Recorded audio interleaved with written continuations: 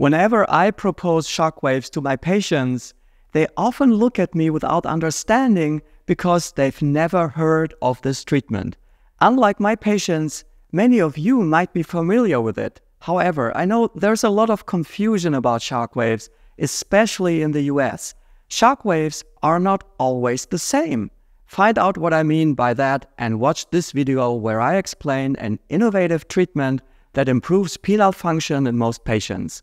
My name is Stefan Buntrock and I'm a board-certified urologist and sexologist. Erectile dysfunction affects millions of men worldwide.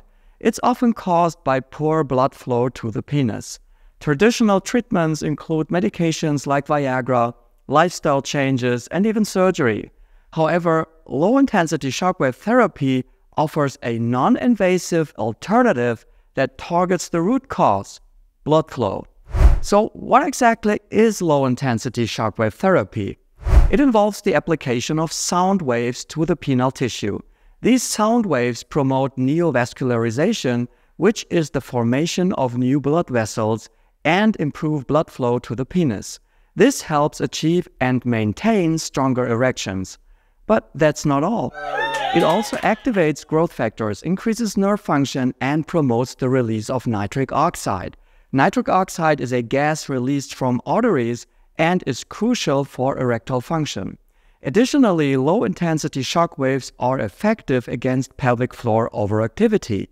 Overactive muscles are shortened and limited in their function. The ischiocavernosus and bulbospongiosus muscles belong to the pelvic floor and are known to increase penile rigidity when contracted. I think you know what I'm talking about. When you contract your pelvic floor during an erection, you can see and feel how these muscles work. These muscles are frequently overactive and can be a cause of erectile dysfunction. The worst thing you can do now is Kegel exercises, as they will increase your problem. Your pelvic floor will become even more overactive, which in turn will weaken your erections. Shockwaves will address all of this and effectively increase your erectile ability. There is a high success rate. However, shockwaves are not a miracle cure. Mild erectile dysfunction can be cured, while severe erectile dysfunction can be made less severe. The procedure itself is straightforward. A handheld device delivers the shockwaves to different areas of the penis and perineum. Each session lasts about 15 minutes, with my treatment plan consisting of 2 sessions per week. Overall, 12 sessions are necessary. Let's address some common questions about this therapy. Is it painful? No, and that's the good news. It doesn't require anesthesia either. Is it safe? Yes, the therapy is considered safe with minimal side effects, if any. Some men might experience mild discomfort for a short while, but this doesn't occur frequently. How long do the results last? Results can vary, but many men experience improvements that last up to 2 years and more. Maintenance sessions may be recommended depending on your lifestyle. Be kind to your arteries and treat them well to sustain treatment results. Who is a good candidate? In general, men with erectile dysfunction. Middle-aged men with mild to moderate erectile dysfunction have the best chances to see a significant difference. So why aren't all shockwaves equal? Here's the thing. Much of what is promoted as shockwaves are not actually shockwaves. Medical advertising is subject to strict rules in Europe, but it is somewhat different in America, where marketing plays a more significant role. This leads to confusion. Shockwaves are acoustic waves with unique properties. They are high-energy waves that travel faster than the speed of sound, creating a sudden, intense pressure in the tissues they are applied to. Shockwaves are very precise and penetrate deep into the body. Radial pressure waves, on the other hand, are slower and have less energy, while shockwaves are produced either electrohydraulically, electromagnetically, or piezoelectrically.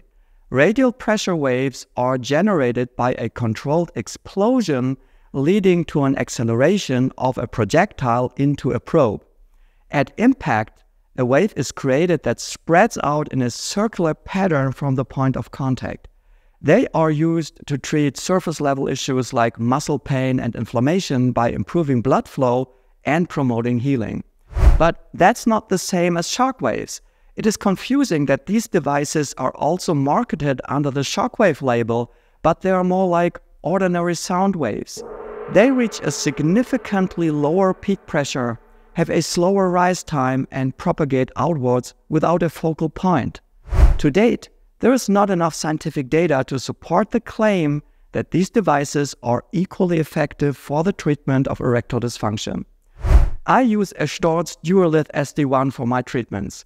This machine generates electromagnetic shock waves which are focused, and with another handpiece, I can also make them linear. I don't reveal the name of my machine for marketing reasons. Storz is one of the leading companies in the field of shockwave therapy devices. They are also big in radial pressure wave devices. Actually, they sell a shockwave radial wave combo. So far, they don't promote radial pressure waves for erectile dysfunction.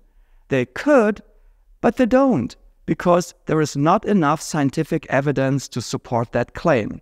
As always, this video is not medical advice. If you or someone you know is struggling with erectile dysfunction, consider discussing low-intensity shockwave therapy with a healthcare professional. It might be the solution you've been looking for. Thanks for watching. Bye-bye.